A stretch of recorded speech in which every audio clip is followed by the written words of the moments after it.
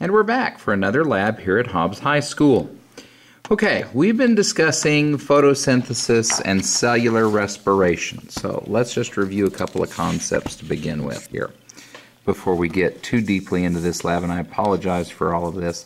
I don't have the high-tech setup that the doctor does on the periodic videos or some of the other people that I've seen do these things. So if you just bear with, we'll get through this. All right. In photosynthesis. Photosynthesis is the process where we're taking carbon dioxide, CO2, plus water, H2O, and in the presence of light, that's this bolt of energy here, light, L-I-G-H-T, we're going to get a sugar molecule, and our basic sugar is C6H12O6, and we're going to get oxygen.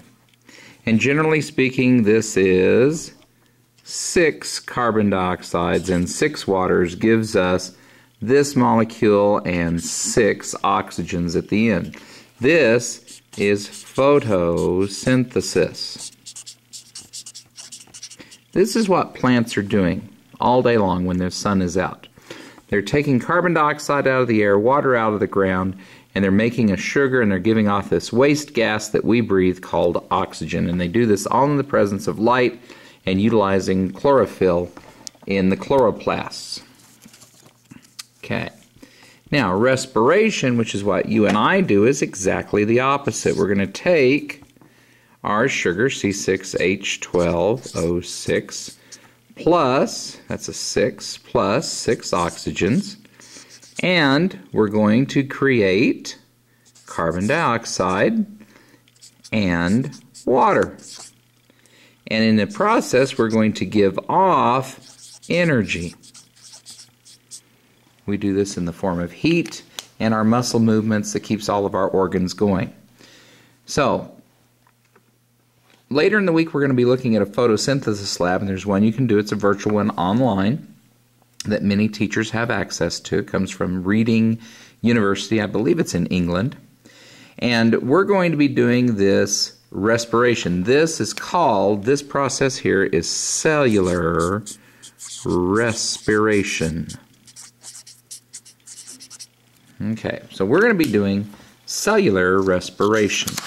And we're going to be using grapes, yeast, Ziploc baggies, and we're going to be doing fermentation. There's 2 forms of fermentation, which is a form of cellular respiration. There's the alcoholic version, which is what we're going to be doing today. We're going to be using food, some kind of sugar, and we're going to be converting it to an ethanol and carbon dioxide gas.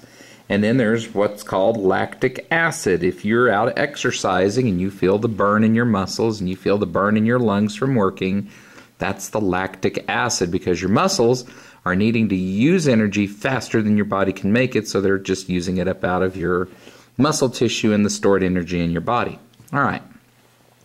So the purpose of this lab is to use yeast cells to demonstrate the process of anaerobic cellular respiration. 2 forms of respiration. There's aerobic and anaerobic. Aerobic means it requires oxygen, has to be done in the presence of oxygen. Anaerobic needs no oxygen, don't need it. And as a matter of fact, we're going to show you that here in just a second. Yeast, though. What is yeast? Well, we know that bakers, people that make bread and stuff like that, they need yeast, because the yeast, there's our yeast. Our yeast is a catalyst. There's those yeasty things down in there. But I asked my classes today, what is yeast? Is it alive? Is it dead? What is it? Well, most of them knew that it was alive. But as to what it is, yeast is actually a fungus. Those of you that like to have your mushrooms are a fungus. Yeast is a fungus. And the yeast cells, simple-celled organisms, they are alive. Yes, they are alive, even in here. What they're going to do is they're going to take the sugars in the grapes and they're going to turn it into energy, and they're going to give off carbon dioxide gas in the process. So now, how does this work? Well, we're going to take 3 grapes. We're going to get 3 Ziploc bags. We're going to mark them, and we're going to need, what does it say here, 4 pinches of yeast. So here we go. All right, so basically in this lab what we're going to do, I've already created a baggie. One of the baggies we put the yeast in.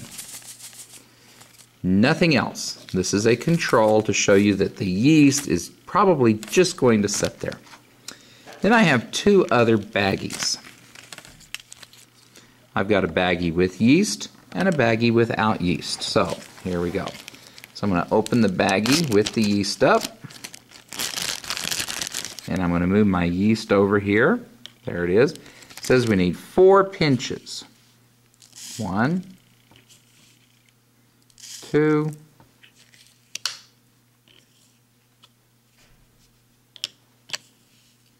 3, 4.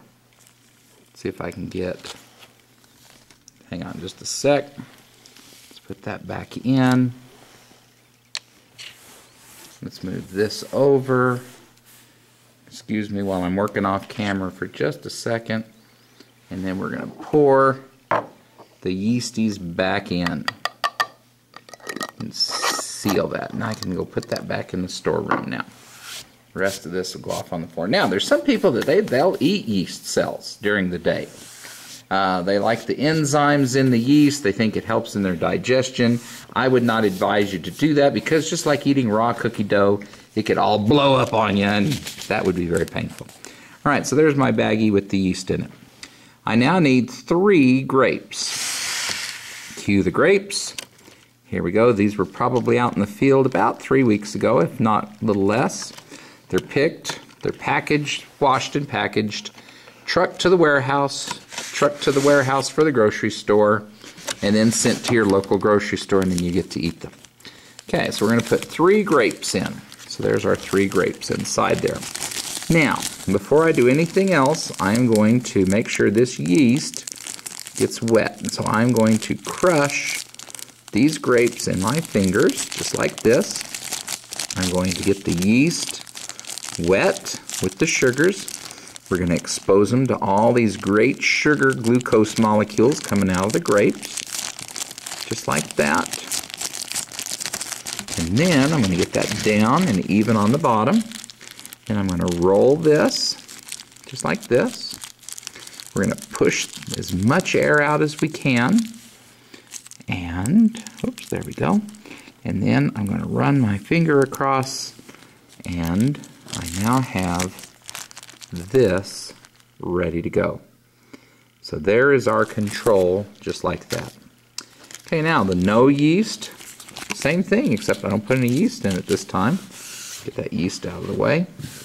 Wipe my hands off so I don't accidentally put any yeast cells in there with the grapes, or else our no yeast will not work the way it's supposed to.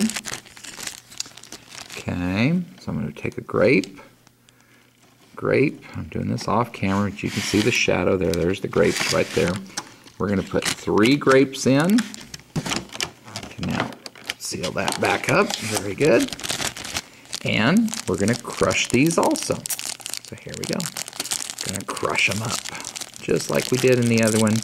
Make sure they're all nice and crushed down. Now, in some other classes, there were some issues with students banging with books and hammers and mallets and ruining the bags and everything. We're just going to do that. And then we're going to roll this, just like we did before.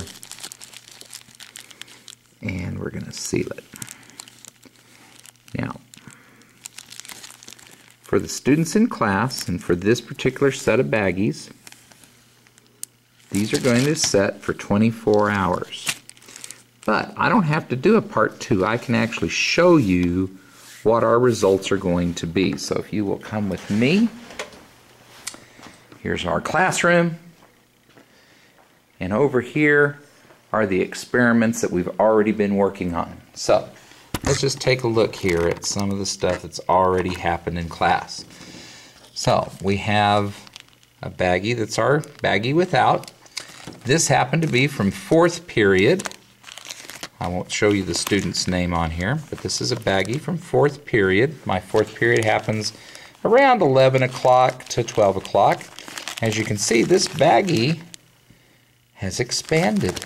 Oh my gosh. Now, from 6th period, or 5th period, we're getting bubbles, gas bubbles in there, but it hasn't blown up. Although, if I come over here, 3rd period has gotten bigger.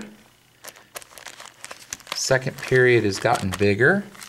Now, 1st period, for some reason, there's a lot of bubbles going on in here, but we're not seeing a lot of trapped gas. I don't know if we've got a hole. Nope, that's sealed. But it's not flat anymore, and there is gas in there, but we're just not getting a lot. And so I did this by rows. Each row gets a baggie, or each row gets 2 baggies, one with and one without, and then we just set them down. And as you can see, as we just survey around here, as you survey down the baggies, you can see that several of these baggies are setting up. This particular one in row 2 from 2nd period, I might have to burp him before I go home.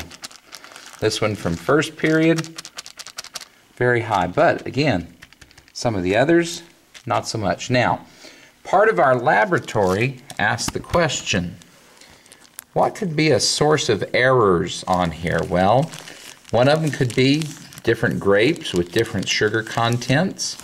Could be that the baggie has a hole in it and is allowing the gas to escape.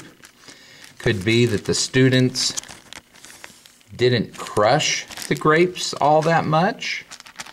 Okay, there's several things that could be going on in here. Could be the yeast that particular time that I used. We don't know what's happening. So, there is the experiment, and what we're wanting to see in the end is we want to see the baggies expand. Because this was rolled just as flat as what we rolled it. Okay, here's one from my last period just before I came here. This one's starting to expand, but it's pretty flat. Because this is expanded, this is proving that yeast is alive, yeast is respiring, yeast is giving off carbon dioxide gas. So, that is the point of this lab. So let me just review some questions with you that show up on our lab. Okay, so the hypothesis.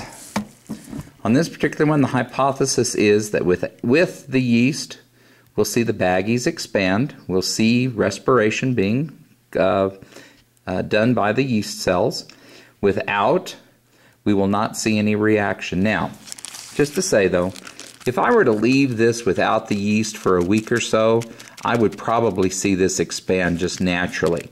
But yeast, remember, is a catalyst, and a catalyst speeds up the reaction. So our observations, we have observations from day 1, day 2. We talked about source of errors. What could go wrong? You know, in this one, I didn't quite use as much yeast as the others did. So that may be a source of an error in this particular one. Did we crush the grapes? Did we seal the bag? Does the bag have a hole in it? Are some of the grapes juicier than other grapes? Okay. Sugar content between the grapes. Some may have more sugar than the others. That could be explaining what's going on. So then we can do an analysis. We answer the questions of what is aerobic cellular respiration. It has to have oxygen. What is anaerobic respiration? It can be done without oxygen, or it's done without the presence of oxygen. What is alcoholic fermentation? That's where we create an ethanol molecule, which is the alcohol. Okay, that's the one with the yeast here. And then we also get the carbon dioxide. Oh, and by the way, on these, you will not be able to drink that and get drunk the next day. Sorry, it doesn't work that way. Wine making, beer making, alcohol making is a process that takes time. So this is not something, unless you're going to be very patient, are you going to be rewarded for it. Okay, explain the results that we obtained. Well, as we have already seen, we're obtaining very good results. Many bags are expanding, and then the ones without yeast are not. What is the evidence in the lab which shows that the yeast cells are a living organism? It's the fact that the bags expanded and became larger, and expanded with the carbon dioxide gas after we had pushed out all of the air that was in the bag before we sealed it. So, This is a Fermentation Mini Lab. This Fermentation Mini Lab, I got it from another teacher. I don't know if this is available online, but I'm sure you can Google Fermentation Yeast Cells Mini Lab, and you should be able to get something very, very close to this. And I want to thank everybody for watching, and I hope you enjoyed it and got something out of it. Till next time.